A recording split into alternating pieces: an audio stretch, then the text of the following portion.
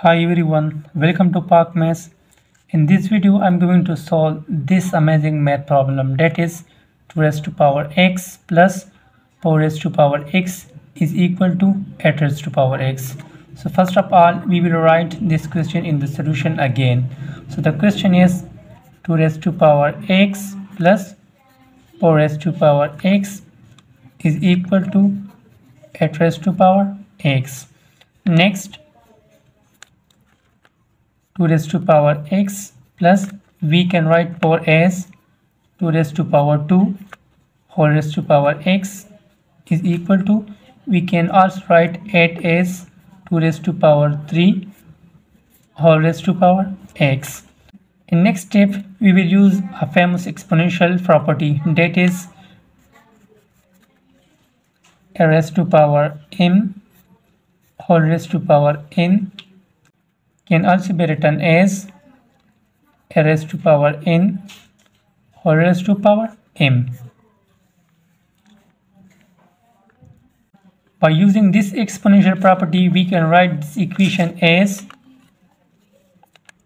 2 raised to power x plus, here we will exchange the powers here and here, so it will become 2 raised to power x whole square is equal to 3 raised to power x 2 raised to power x whole power 3. Now my dears, as we are looking there that in these three terms the base 2 raised to power x is the same, so we will let 2 raised to power x is equal to y. So we will replace 2 raised to power x in this equation with y, so it will become implies y plus y square is equal to y cube.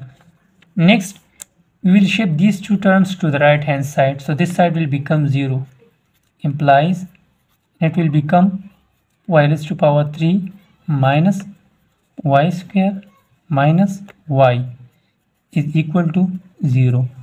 Next, we will take y common from these three terms, so it will become, taking y common, so it will become y square minus y minus 1 is equal to 0. There are two possibilities for this equation, y will be equal to 0 or this expression will be equal to 0. So one possibility is y will be 0. The second possibility is y square minus y minus 1 will be equal to 0. Now we will further solve this quadratic equation. So this is a quadratic equation and we will solve it using the quadratic formula. So first of all, we will write the values of a, b, c, and then we will use the quadratic formula. So the value of a here is 1, and the value of b is minus 1, and the value of c is again minus 1.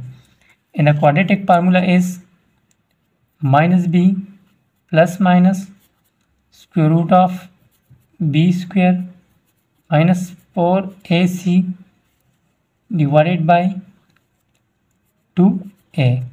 So here we will replace the values of a, b, c. So it will become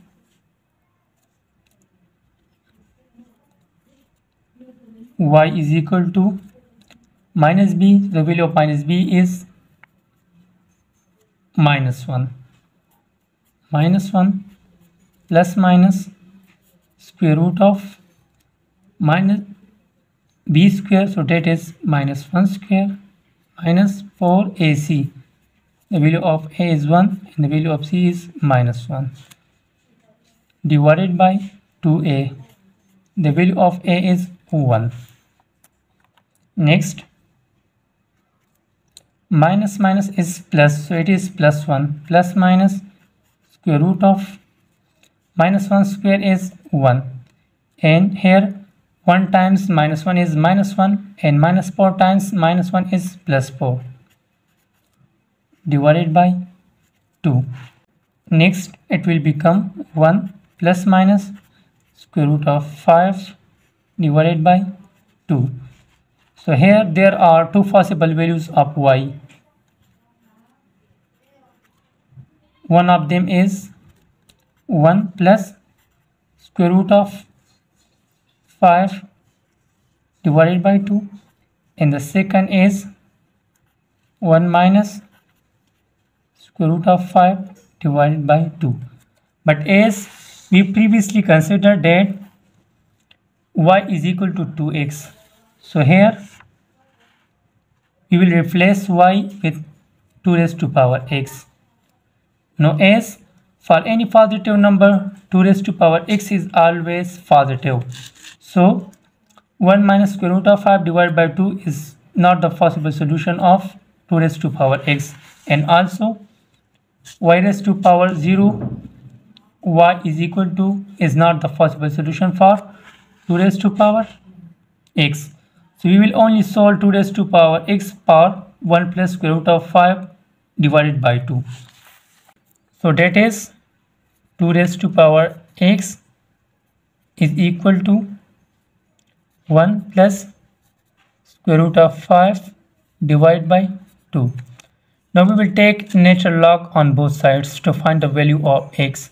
So it will become natural log of 2 raised to power x is equal to natural log of 1 plus square root of 5 divided by 2.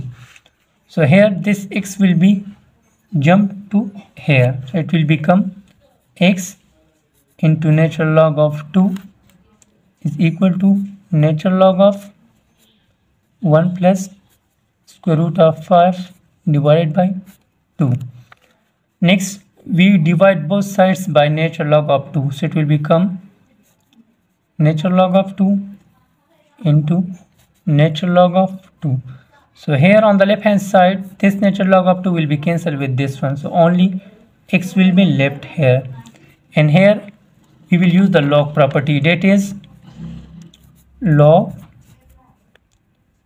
1 plus square root of 5 divided by 2 base 2.